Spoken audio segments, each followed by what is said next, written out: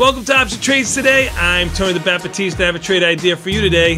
The 29th of October. Don't get scared by Halloween coming up on Thursday, which we will also have another option trades today for you. But today, I've got not one, but two trades for you. So please don't sign off after the first one or you'll miss the second one. But like we always do, let's take a look at what the market's doing. Even the S&Ps are up $2, basically unchanged. NASDAQ up 100. That's a half a percentage point move to the upside. Russell doing exactly the opposite, down just about half a percentage point, a little bit more. And the Dow down 100. Volatility in by 15 cents.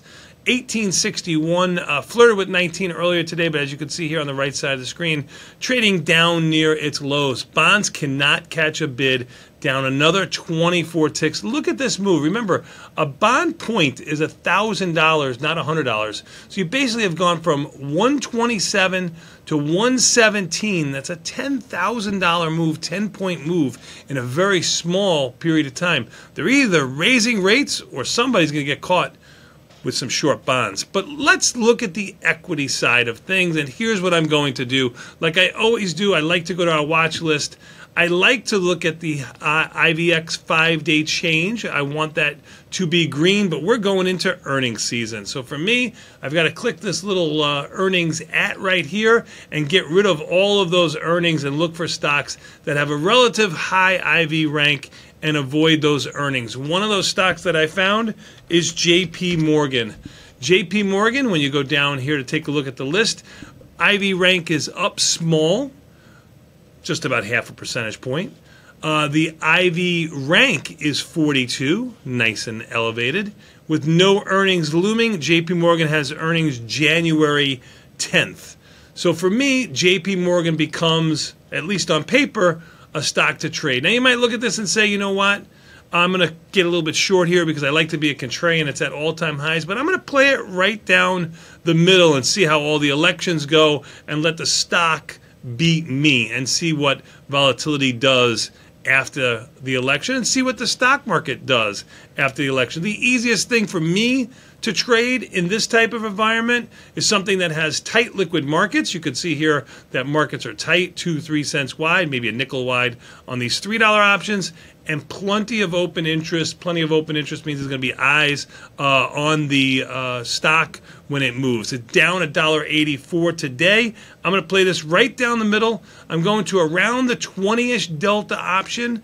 I'm going to the 210 put and the 240 call. They're both trading for a little over $2. You can see here that this has about it has about 1.5 long deltas, $11 in theta decay. My pop is 65%, and I am using $3,100 in a margin account. You'll notice that my break even is right above. I like to see it on the other side of this line typically, but right above the 1 standard deviation. You certainly can move this out a little bit more and collect less premium, but for me, I'm going with the 20-ish delta classic Tasty Trade mechanics, tastylive mechanics that you can do on the Tasty Trade platform, whether you're in an IRA account or margin account, as long as you have the buying power. In a margin account, it's going to use a little over $3,100 in buying power. I was able to do this at $5.10. Now, one of the reasons why I have not one and not two trades, the reason why I have two trades and not one trade like I usually do, is I was able to close my AVGO trade last week for a small profit. I was able to close my NVIDIA trade for basically a green scratch. What's a green scratch? I took a losing trade and made a couple of dollars on it. Those both have earnings coming in November and December. I'm going to replace those with these two stocks that have no earnings looming. Again, theta decay of $11. I like to see my pop over 65%. I like to see the IV rank high. We've got high IV rank. I like to see the IVX 5-day change unchanged or at least up with no earnings looming. Uses $3,100. Classic here. My break even is over $245. My break even is just under 205. If you look here on the chart, 205 is a number that we haven't really seen since early in September. And again, it would be new highs to my upside. That's my first trade, a Strangle in JP Morgan using around $3,100. My next trade for you is going to be in TSM. This is a stock that's been in the news lately. You can see here TSM is trading at $196 and change. My net change for the day is up $1.44. You can see here it's already had just about a $4 move from high to low. IVX 5-day change basically unchanged, down 0.5 percentage point with no earnings looming. That's almost like being up in my book. And here you have a higher IV rank of 50. Let's compare the two trades real quickly if we can.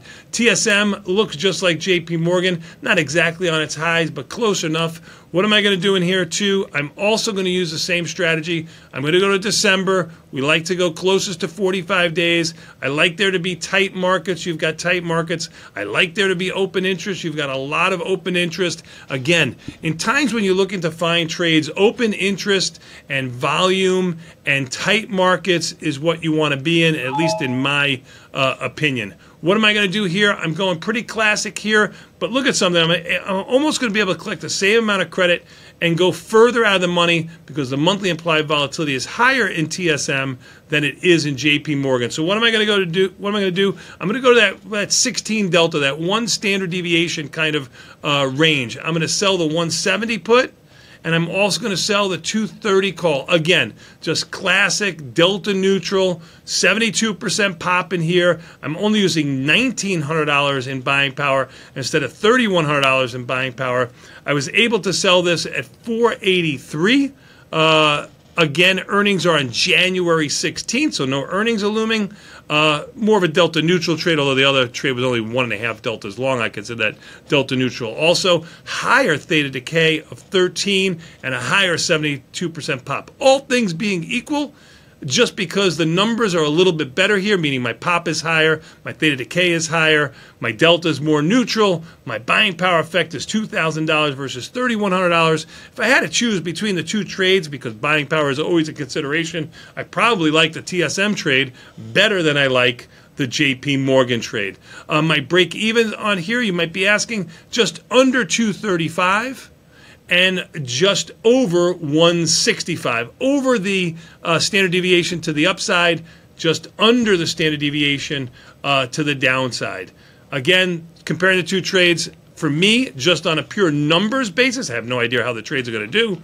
TSM seemed like, from a buying power and delta standpoint, theta decay standpoint, a better trade. You can always go and see the follow page to see these trades before I even do this podcast for you. All you got to do is click on Bob the Trader, and it'll filter out all these other people like Tom and my son Nick. You don't need to see them, and even Tony from Mexico and, God forbid, Jim Schultz. Just get me up there. You'll see my two trades I did here today. I did the TSM trade after I did the JP Morgan trade. I always put a little bit of something I'm doing in here. Classic Strangle at 16 delta. JP Morgan, I did a delta neutral Strangle using the 20 delta and high IVR. They're both around the same. You'll see today in Marvell, I had to roll up some puts.